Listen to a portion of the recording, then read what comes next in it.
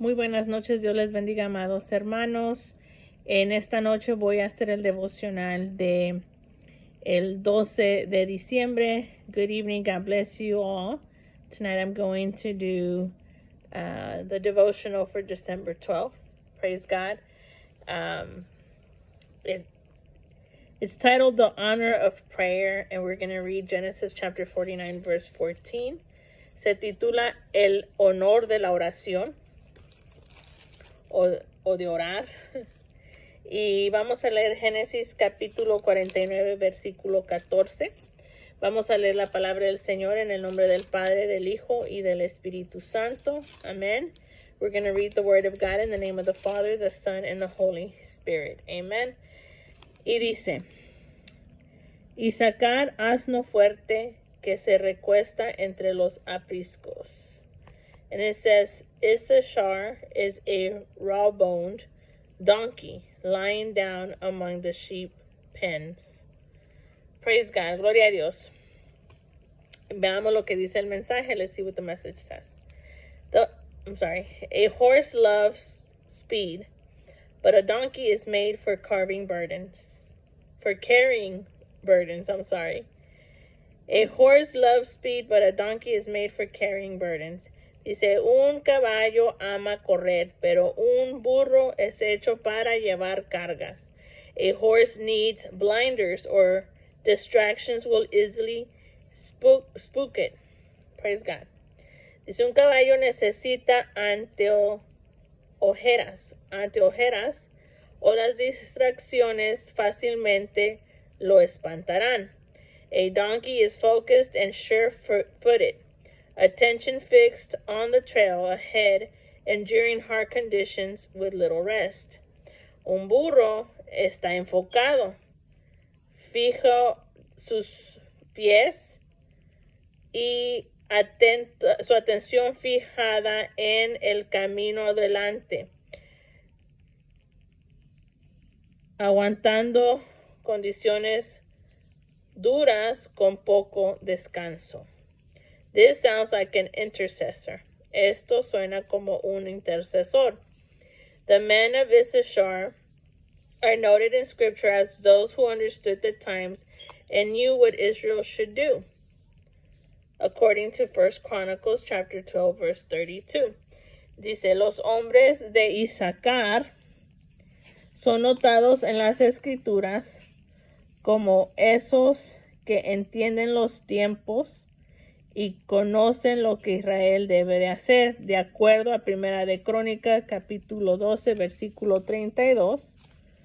Gloria a Dios. Voy a buscar esa escritura. I'm going to look for that scripture just so that we can read for ourselves the word of God, solo para que podamos nosotros mismos leer la palabra del Señor. Primera de Crónicas, capítulo 12, versículo 32, dice, de los hijos de Isaacar, 200 principales entendidos en los tiempos y que sabían lo que Israel debía hacer, cuyo dicho seguían todos sus hermanos. And it says, 1 Chronicles chapter 12, verse 32, from Issachar, men who understood the times and knew what Israel should do, 200 chiefs with all their relatives under their command. Praise God. Continuemos con el devocional. Let's continue with the devotion. It says, those who pray God's heart are unshaken by shifting conditions. Esos que oran al corazón de Dios son inconmovibles por las condiciones cambiantes. They're convinced God's word is true. Están convencidos que la palabra de Dios es verdadera. They stand in faith with nothing but a firm belief directing their focus. Se paran en fe con nada más que una creencia firme dirigiendo su enfoque. Issachar era la más pequeña y menos mencionada de las tribus en la Biblia. Isaacar era una de las más pequeñas y menos mencionadas tribus en la Biblia. Issachar was the smallest, least mentioned tribe in the Bible. Intercessors may feel insignificant, but they are the powerhouses. Los intercesores pueden sentirse insignificantes, pero son las casas de poder. They are the ones who hold the promises of God with conviction and focused intent. Ellos son los que sostienen las promesas de Dios con convicción y intento enfocado. They are the ones who believe God is worth believing.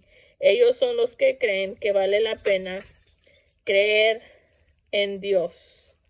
Gloria a Dios. Glory to God. So the main focus of all of this, there's words that I can't even pronounce. Some things don't even make sense to me. But the whole point is prayer. Prayer warriors. Intercessors. Hermanos, el punto claro, porque aquí hay palabras que ni siquiera puedo pronunciar y quizás ni puedo entender lo que está tratando de decir el autor.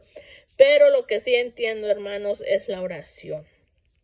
¿Verdad? Esas personas que interceden, amén, en la oración por los demás, hermanos.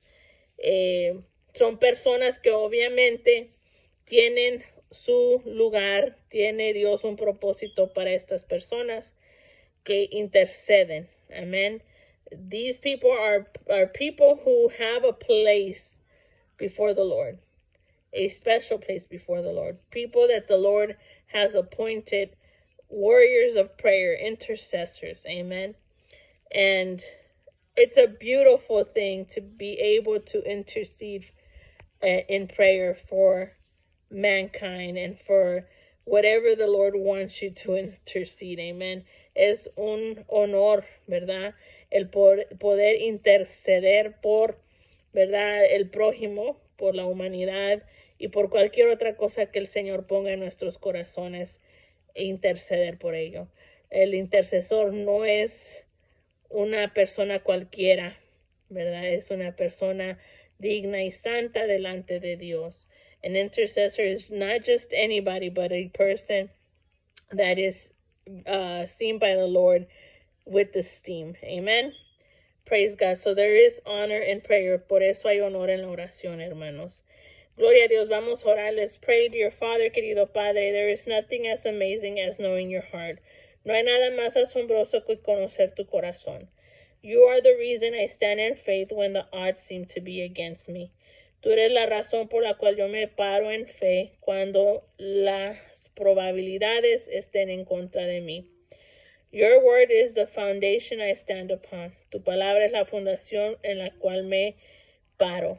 Your love is the conviction that sets my soul ablaze. Tu amor es la convicción que enciende mi alma. In Jesus' name, en el nombre de Jesús, amen y amén. Buenas noches, Dios les bendiga, amados hermanos. Good night, God bless you, brethren. Y los amo en el amor de Cristo. I love you in Jesus' name. Amen.